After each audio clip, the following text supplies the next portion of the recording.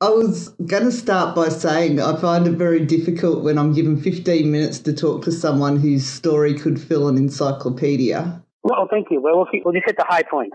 Yeah, well, it's been a very interesting ride for you. I mean, you're like night and day in what you do with the Vandals and then being a legal expert as well. Well, the lead thing is you're punk rock. You probably should have a day job because it's just punk rock. It's not, not supposed to be a rock star lifestyle. So most of us have day jobs except for our drummer. And maybe our guitar player, he doesn't really have one either.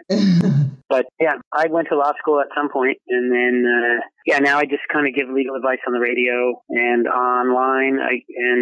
But I don't really practice law in a traditional sense. Becoming a lawyer when you're in a punk rock band or any band at all is actually really handy. Have you found that that's been the best thing you could have done for your career?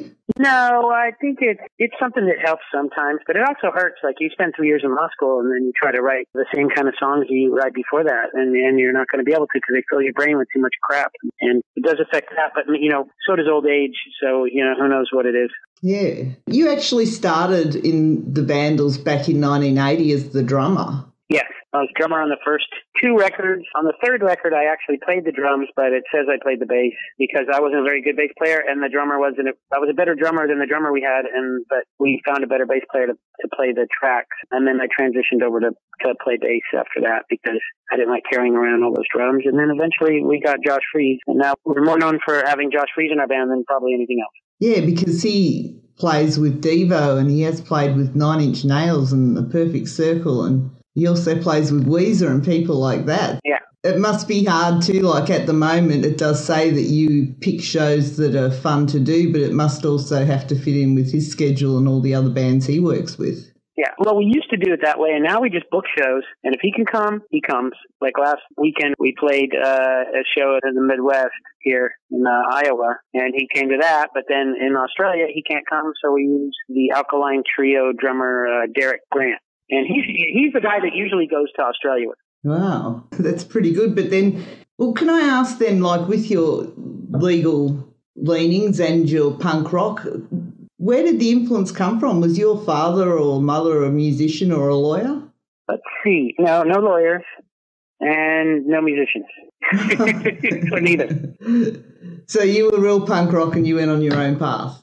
Yeah, I mean, I listened to the Ramones, and then I thought, well, I can do that. And then I taught myself to play the drums, and then started a band. I was in like 2 or 3 bands that didn't do much until I got in the Vandals, and then I've stayed in that band, ever since. But I also play in a Morrissey tribute band. All right. So you still love playing the music? Yeah, I like playing music. It's fun. Yeah. And you are coming to Australia for Soundwave, and I'm going to assume it's not the first time. Well, actually, I did read you have done Soundwave before. Yeah, it was our second Soundwave. Had you been to Australia before that? Yeah, before that we've been probably 5 or 6 times, or maybe 10, maybe as many as 10, and maybe 8 times probably. We've done like small clubs. We did a tour with Pennywise in Sum 41. We did Warp tours. Whatever we could do. Oh, yeah. Is there something in Australia that you look forward to every time you come back here? I think it's just the culture in general. We just identify with the Australians. They like our nonsense kind of music. They get us. Always got smiles on their faces. And, we live near the beach here, and it seems like, the water's never far away. Any city that you're playing in Australia. And, for a lot of people, it's in America, it's a trip of a lifetime to go to Australia. So that's what people consider it. Trip of a lifetime. Once in your life, you're going to go to Australia and you're going to have this big trip and you're going to go to the Sydney Opera House. And we go there so much, sometimes we take it for granted, but I really like it. Oh, cool. Never been to that Sydney Opera House, though.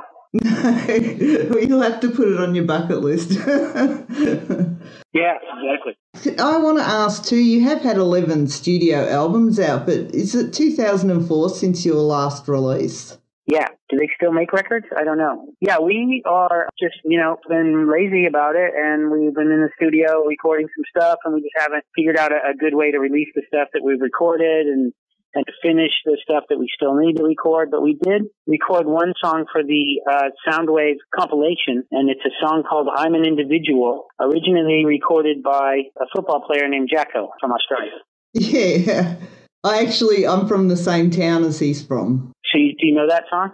I know the song, yeah. I've met him a couple of times in the past. Well, if you see him around the neighborhood, you could tell him, challenge him, and we recorded it. We recorded the song and perfected it. Well, I'm definitely looking forward to hearing your version of it. It'll be on the Soundwave compilation that comes out in a couple of weeks. Awesome.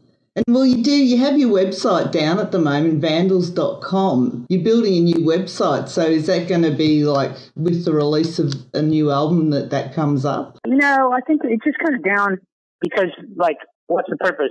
Most people go to our Facebook page and, someone's redesigning it, but we don't call and yell at them and say, hey, where is it? So, that takes forever. Yeah. And you do have links on vandals.com for Facebook, Twitter, Bandcamp, merchandise, and Kung Fu Records, which is your own record label. Yeah. And then they handle all the merchandise for us. So if you need to see the Vandals tour schedule, you go to the Facebook page. If you want to buy stuff, you go to Bandcamp, and Kung Fu Records site has, stuff on it too. But the Vandals page itself, we just kind of waiting to see what happens whenever this guy's done doing whatever he's going to do. But it's not going to be anything, spectacular because all the action is over on Facebook. Yeah. And you have been doing this for over 30 years yourself, and you have been involved with a lot of bands and that. Have you got a special memory that you treasure, like one moment that really stands out? I would say playing in Iraq and Afghanistan and Kuwait during the Iraq War for the soldiers. That was the most fun I think I've ever had, and the most meaningful. Then you realize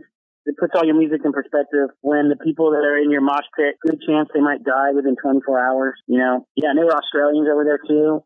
That we played for, and it was great to just go over there, and it didn't have anything to do with the war itself. It was just trying to entertain the troops who were away from their families over Christmas and New Year, and that was in 2003 and 2004. Right, yeah. And that caused a bit of controversy with a tour that you had in Europe, but you still feel it was worth it, obviously. We went to Iraq and Kuwait, and then we went straight, after that, a couple weeks later, we went and did a tour of Europe, and they boycotted us all over the place, everywhere except for Belgium. There was protests, there was demonstrations, there were flyers passed out with pictures of us and dead babies, stuff like that. And then our career in Europe was pretty much over overnight. And then a couple months after that, we went back to Afghanistan and did the same thing over there. So, that's how much we cared about that. Yeah, it sounds actually very childish, the reaction the Europeans had. Yeah, it all started in Austria at a club called the Arena Club. And that was a club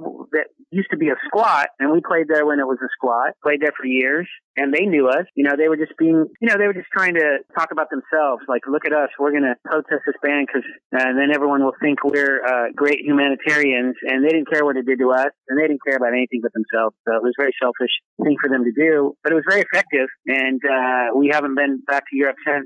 We've only been able to play like a festival in Belgium and one festival in England since. Oh, well, that's their loss, really. You know what? Time for us to go to Australia. Definitely. And I think I just got buzzed because I'm running out of time. I'll tell people to go to vandals.com because you do have links to all your social media there. And you are facebook.com/The Vandals. And you're coming to Soundwave 2015, and people can find out more about that at soundwavefestival.com. And you are on my favourite day with Slipknot headlining. And I could talk to you for another half an hour or more, but I'm not allowed to. So thank you very much for your time. All right. I appreciate it, Kat. Hopefully I'll be able to catch up with you at Soundwave and get a few more questions answered because you've done so much. Yeah. Come and say hi. We'll be lurking around Fall Out Boy's craft service table where we steal all of their food and drinks. Awesome. Thanks a lot. Have a good day.